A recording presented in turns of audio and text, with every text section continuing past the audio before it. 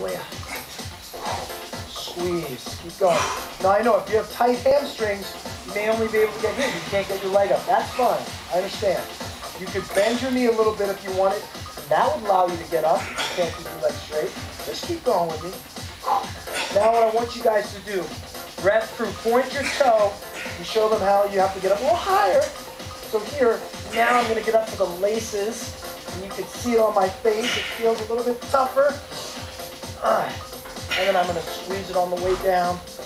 You got 2 left. Come on, here we go. If you drop that weight behind your last one right here, oh, it's even harder. Opposite side. 3, 2, 1. Shalene's got it. Let's see the form. Now, some of you guys, let me come to this side for a second.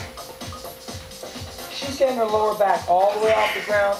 Do it without getting your lower back off the ground. Just to there. That's fine. Even a little left. Just a little bit. Don't even touch the leg. Right here. She's not even coming all the way up. That's fine. You don't have to come all the way. Larry's got a little bit higher. He's getting up nice and high. Get up to those shoelaces. Oh! Did you get a close-up of my man's mercy face? You got 2 left. Slow.